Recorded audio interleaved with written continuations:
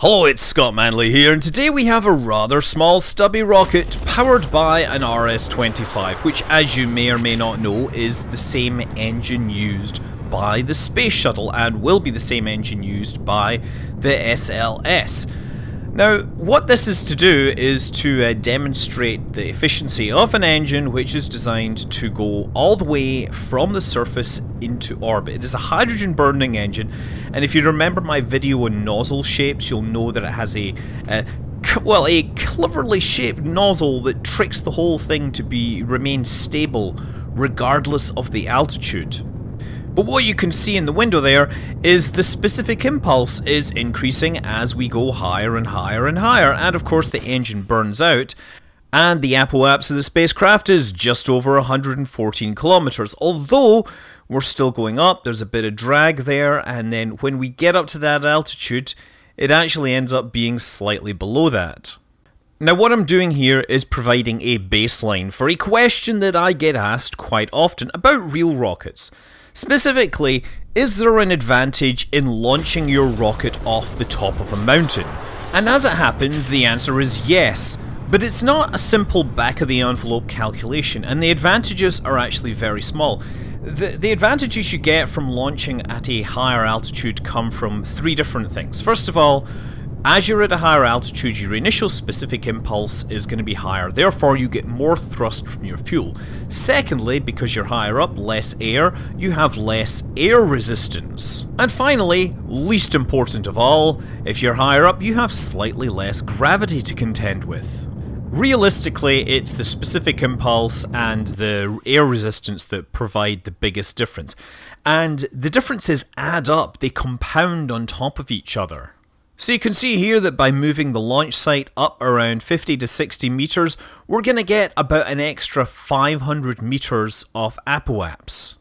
Now, to start from a higher altitude inside the vehicle assembly building requires a bit of trickery. What you do, of course, is you can use shift-click to select the node and use the node displacement tool, and then drag it straight up by pointing the camera at an angle and dragging sideways. So that basically due to, small angle of perspective, and look, you don't need to do the trigonometry, just understand that's way to break out of the hangar. Here we've managed to get up to 829 meters, that's over 2,000 feet higher than the other test. How much does that help? Well, let's find out.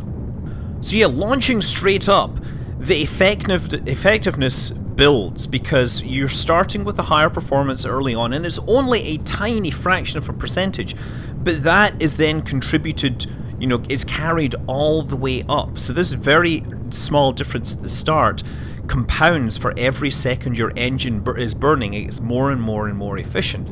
And so it can get quite a bit of advantage. Also worth noting, the plumes here, they spread out with altitude. This is the new Real Plumes mod.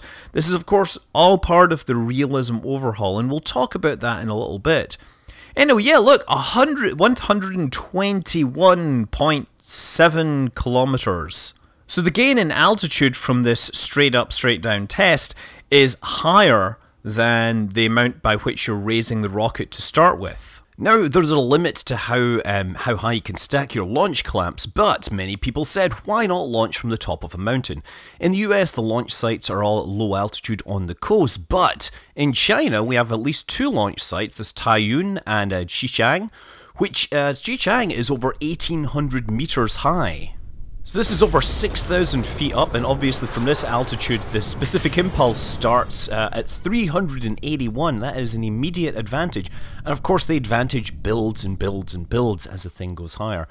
If we zoom the camera way back, you can see the Himalayas in the background. Now, yeah, you could actually try and build a launch site on top of something like Mount Everest or Mount Chimborazo, but getting there is logistically quite difficult. This is actually a flat spot in the middle of these high plains, and it actually works out pretty well for them. But it should be noted that China's new launch site, Wenchang, is another coastal site because moving rockets via barges solves a lot of logistics. Now, what about taking it up to the kind of altitude that aircraft fly at? Well, Turns out that the launch structures just don't like having anything that big, but this is Kerbal Space Program. Rockets are free, we can have as many as we like, so we built this contraption to carry a rocket up to altitude and then suspend it under parachutes. You know what, they actually did test this with nuclear missiles, can you believe? They tossed them out the back of a cargo aircraft on a parachute and then tested they could launch. This thing, well, after a little bit of practice, I do get it pointed straight up and down, and the specific impulse at these altitudes is already well above 400. Now, to be clear, I specifically chose the RS-25 because it works across a very wide range of atmospheric pressures, and it has a lot of variability within its specific impulse. Now, some of the solid rocket boosters, which might have been better test subjects, they have a much smaller range of specific impulses because they're designed to fire for shorter times and a more consistent range of atmospheres, so you don't get that variation that the RS-25 has to deal with. Anyway, given the obvious performance advantages, you would think that air-launched satellites might be quite more popular than they are. We have Pegasus, which doesn't fly quite as often as you'd expect. We have Stratolaunch, the largest aircraft ever, is being built to carry multiple Pegasus rockets to launch into space. But truthfully, the performance advantage isn't that great. To be honest, I have deliberately chosen this test rocket to demonstrate this. It doesn't have enough delta V to really get very high or very far. It has a dummy payload on the front to limit its delta V to about just over 2 kilometers per second. So now imagine that that payload is in fact a second stage which is going into orbit. If you look at the likes of the Falcon 9 and the Atlas V, most of the delta V for getting into orbit is actually the second stage. The first stage is powerful, it has to get the thing going upwards, it has to lob the second stage on a steep enough trajectory, high enough and long enough that it can use its weaker engine to accelerate the payload into orbit. And since most of that is being done in a vacuum, essentially any difference between the launch altitude becomes irrelevant. Elon Musk estimated that it would be about a 5% difference. The real advantage of air-launched rockets is that you can pick your launch site, you can pick your launch latitude, and you have much better constraints in terms of weather. But then, you have this giant aircraft to maintain, so the advantages are ultimately questionable. Anyway, I guess the other thing that I want to talk about is the fact that for the last month we finally had a good release of a Realism overhaul. Realism overhaul for a long time was stuck on 1.13, which was, I mean, it worked pretty well other than the wheels breaking all the time. There had been beta or early access releases for Realism overhaul for 1.22 for a long time, but there was glitches and weird bits and pieces that never quite worked for me, and most importantly, there wasn't any CKAN support, so you couldn't do a one-click install to basically get all the awesome Realism overhaul stuff you need. But that, since June, apparently has been working just fine. So you can get CKAN, you can go in and add Realism overhaul, or Realistic Progression 0 if you want full-on career mode, and you can get all the awesome spacecraft parts, all the awesome new features that make flying rockets hard, and most importantly, all the planets. Also, we now have a fully working version of realistic visual enhancements, right? So previously when I was playing Serious Business, the visual enhancement mods weren't quite working for me, but now there is a simple download package. You do need to go and find an old version of Scatterer, but other than that, this is looking much, much better. It doesn't work with CKAN, but it's a lot easier to get the whole thing installed, and assuming you get the right versions, it works great.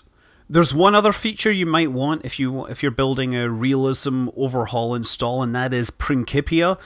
For complicated reasons related to the game only allowing planets to rotate on a single axis in the entire universe, Well, all the planets basically have the rotations aligned, and it is a little unrealistic in places, but Principia, as well as doing full-on orbital dynamics for every single body in the game, it actually fixes the axis of rotation, and I'm really hoping that feature kind of comes back into the main game.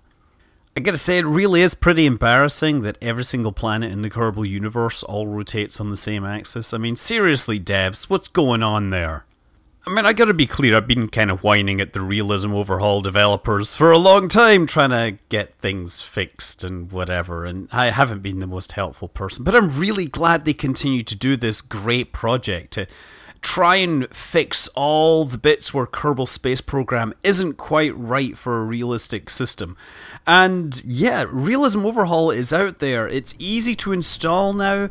The graphics overhaul is easy to install, and the only thing that isn't easy is of course building rockets that require 9 kilometers per second to get into orbit.